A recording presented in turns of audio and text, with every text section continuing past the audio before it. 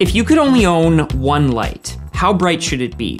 20 watts, 60 watts, 1,000 watts? Bright lights can be expensive, and the last thing you wanna do is overspend on a light that you don't actually need. So in this video, we're gonna look at 3 different lighting scenarios to try and figure out whether or not this tiny 60 watt LED video light is bright enough. For this video, I've partnered with SmallRig to showcase their latest RC60B. It's a mini cob LED video light with 60 watts, but it has something that I've never seen before. Most 60 watt cob lights either need a wall plug, or sometimes you can run them off of external power. But this guy doesn't need either of those because it has a built-in battery. But more on that in just a bit. You've probably seen a light like this before. It's a little LED panel. It's also battery powered. When you turn it on, it's got white light mode. It's also got color modes or different crazy effects modes. But the problem is that this is only 5 watts. So is it bright enough? The first thing I wanna do is test this in an actual shooting scenario to see what type of difference it makes, if any at all. In this example, I had my friend Taha take a photo of me with no lighting, just the ambient light that was available. Rich then grabbed the mini LED panel and turned it on at full brightness. And it definitely makes a difference, but when you compare it to the light that is over my shoulder, like the light that's giving me that edge light, you'll notice it can't really compete. And what happens is I end up looking too flat. Like, yes, it got rid of some of those shadows, but it's not really giving me the look that I'm going for. Now, it might be hard to tell, but because I'm sitting on this couch that is very red, it's actually giving me this red undertone or this red color cast. And the problem is that that throws off the white balance and also makes my skin tones look a little bit unnatural. So we need to fix that, but I'll show you how to do that in just a minute. If you zoom in on this photo and you look at the specular highlights, those are the highlights that are kind of occurring on my forehead. Like, they're not very flattering. It kind of makes it look like I have oily skin.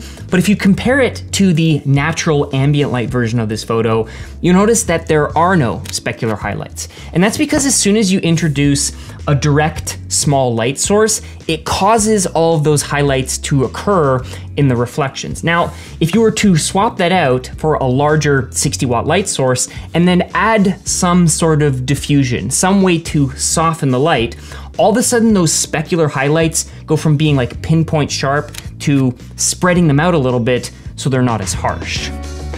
With the 60 watt light, we can also get much brighter, which helps add some dimensionality to my face. Or in this example, how adding in additional lighting takes us from like a side split lighting to more of a soft Rembrandt lighting.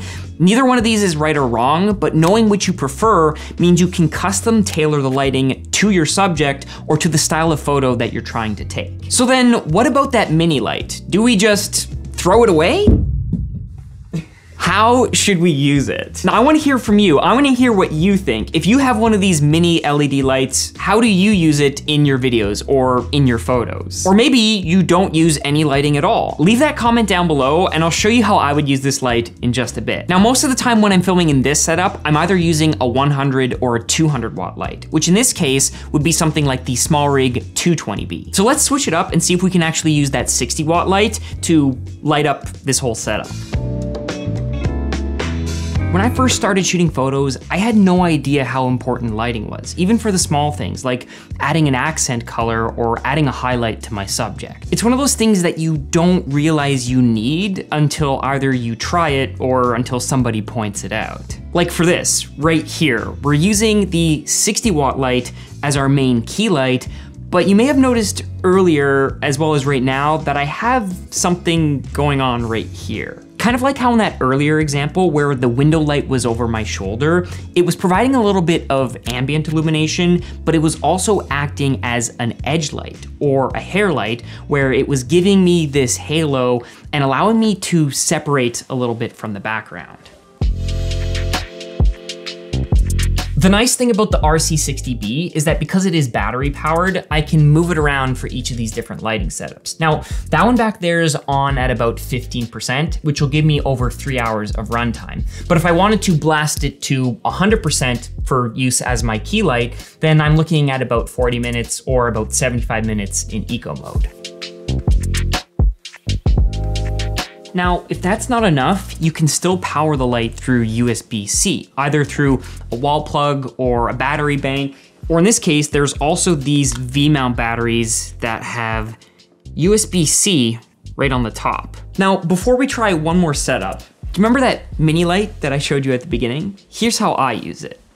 Now, because this light is only 5 watts and it's not super bright, it's not really gonna work as our key light or as our main light. But because it has RGB modes, I can take it, I can hide it there, and it's now an accent light in my background. If you're like me and you mainly shoot photos outdoors, you might be wondering, well, like, why do I even need lights at all? I can just shoot the photo and then tweak the exposure or tweak the highlights and the shadows later inside of Lightroom. Now that can work really well if you're out in the middle of the day and you have lots of natural light available. But more often than not, you find the perfect photo spot, the perfect composition, and the lighting's not so good. So instead of boosting your ISO all the way to compensate and now your photo is a little bit grainy, or lowering your shutter speed and now you have a little bit of motion blur, a little bit of camera shake inside of your photo, simply adding that additional light source can make a massive difference. Kind of like in these photos here that we shot in front of City Hall. Remember that reddish color cast that we got in the earlier photo when I was sitting on the couch and the red of the couch was kind of reflecting back up into my face? Like, it didn't look very good. But did you also notice that when we switched to the larger 60-watt light with the larger diffuser, that a lot of that reddish color cast disappeared?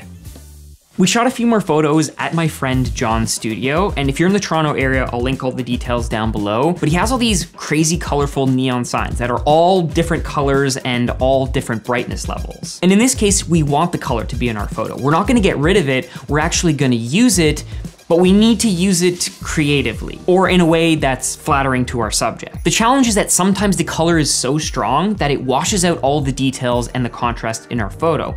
So all I did was introduce the white light to create contrast and to allow my subject to be maybe a little bit brighter than the background, or even just adding a little bit as an edge light to pull out those skin tones and just reintroduce that contrast that maybe a single color wouldn't allow us to achieve. In a less extreme example, the same thing applies when you're out shooting city photos at night, where you have some lights that are warm 2700 Kelvin and others that are cool, daylight balanced, and everything in between. Whether or not you plan to shoot in the city or at home or in a studio, having a 60-watt light on hand is kind of that perfect price to performance ratio where you're not spending a ton of money for some light that you don't need, but you're also getting just enough light to control the lighting in each of those different scenarios. So if you only have space and budget inside your camera bag for one light, I'd say that a 60-watt light is probably a good place to start.